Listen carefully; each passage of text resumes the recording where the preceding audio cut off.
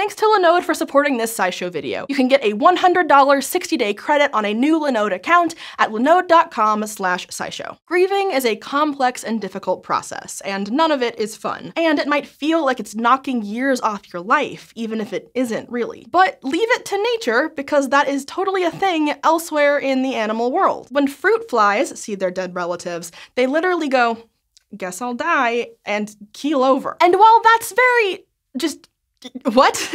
It could also help us understand depression and aging in humans, so let's jump in.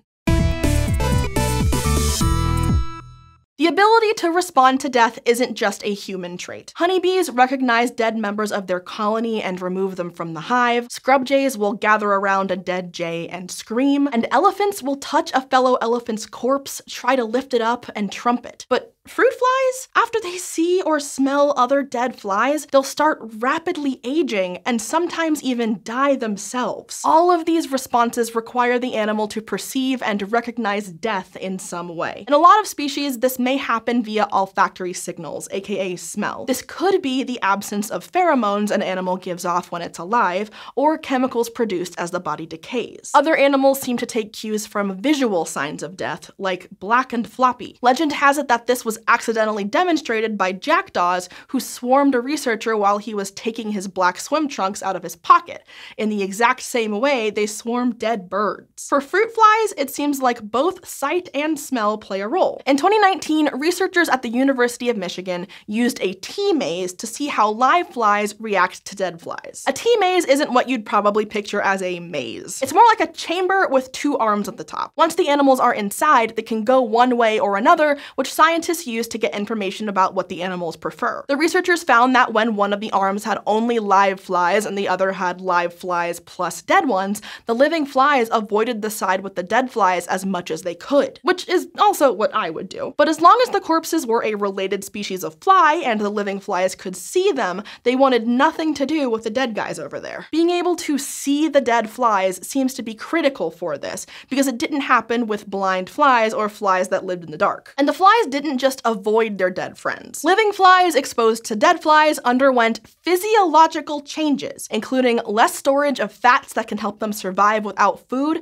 and an altered metabolic rate and less carbon dioxide production, which can affect the rate of aging. And when they exposed the flies to dead flies repeatedly throughout their adulthood, the exposed flies only lived about 77% as long as unexposed flies on average. In this case, the flies needed both the visual and olfactory cues. Blind flies and those without the ability to smell didn't show the effect as strongly as flies who could both see and smell. Basically, simply perceiving dead flies was enough to speed up their aging and make them die sooner. This isn't the first study that's shown a relationship between sensory perception and aging, at least in fruit flies and nematodes. See, in these invertebrates, some of the same neurons that are used for smell and taste can also regulate aging and lifespan. And while we know that giving fruit flies less food to eat can make a fruit fly live longer, when flies on a diet just smell odors derived from nutrients, it actually undoes any of those lifespan benefits. And when honeybees detect a pheromone emitted from sisters that are being raised to be the queen one day, they will only live for about 3 to 6 weeks. Once the hive is no longer raising future queens, bees can live for 20 weeks or more. So there does seem to be a connection between sensory perception, physiology, and aging, at least in invertebrates. In fruit flies, serotonin seems to be at the center. Yeah, serotonin, the neurotransmitter famous for the role it plays in your mood. In flies, it appears to be involved in the relationship between lifespan and food perception. Flies that lack receptors for serotonin can actually live longer when food is in short supply. But what's driving the connection between flies' senses and their lifespans has been a mystery. The same group from the University of Michigan took on that question. They found a small group of neurons with serotonin receptors that appear to be required for the drop dead when you see a dead fly thing. These neurons were located in the ellipsoid body, an area of the fly brain that helps coordinate sensory information and control movement. These neurons were active after the flies had been exposed to dead flies for 2 days. When those neurons were shut off, fly lifespans were totally unaffected by the dead. In fact, the same thing happened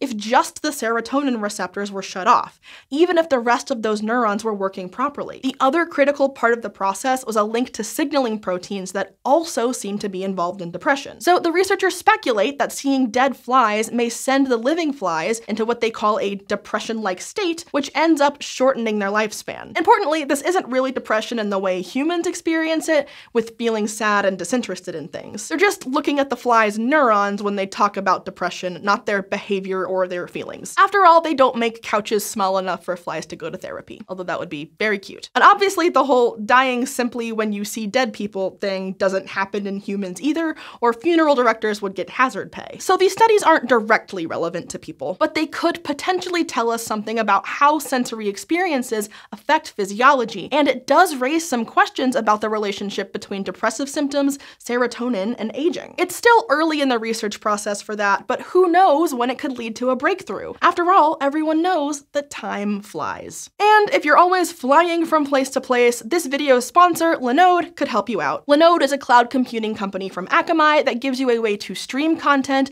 host websites and apps, and store your data online. That means you don't need to worry about clunky hardware in your home or office. And if you're living the jet-setting lifestyle, that can be a real game changer. No matter where you head off to next, you can travel with the confidence that Linode will have a data center nearby for fast and accessible cloud computing across the world. But Linode isn't just set up for physically moving around. They're also set up for you to move your workloads around between providers. To check out the truly portable lifestyle, you can click the link in the description down below or go to linode.com/scishow for a $100 60-day credit on a new Linode account. Thank you to Linode for supporting this SciShow video.